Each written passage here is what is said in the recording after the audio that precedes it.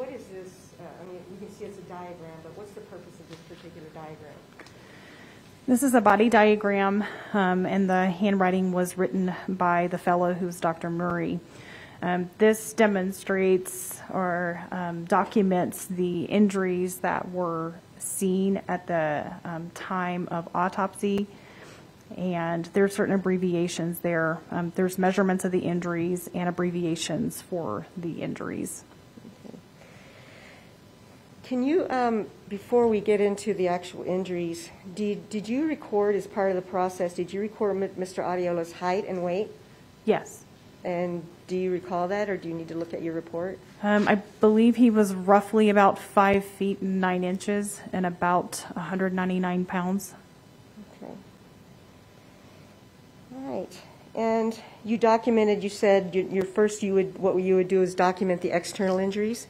Yes. And what, if any, external injuries did you observe and document for Mr. Arriola? There were gunshot wounds on the body. There were also some minor scratches and bruising on the limbs. Okay.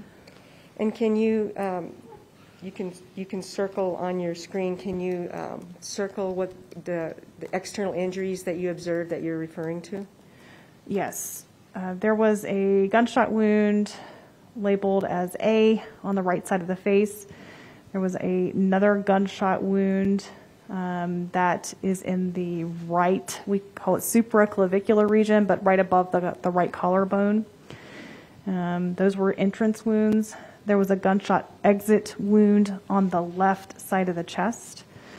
There was an abrasion on the front of the right leg, and there was a bruise on the back of the left thigh that's on the body diagram. Okay, now, if I understand correctly, bruises are hard to age, is that correct? Yes. So are you able to give any kind of an idea of when this bruise and these abrasions might have occurred? No. What about the abrasion that you documented on the thigh? Same thing? Correct. Okay. Do you know how to clear that? Can you show her how to clear or you know more than I do? Okay. So let's take this away for a while, and I want to talk a little bit more in detail about some of the findings that you made.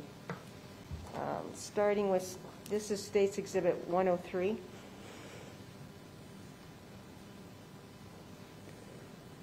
And what is this picture, why was this picture photographed? What is this trying to document? This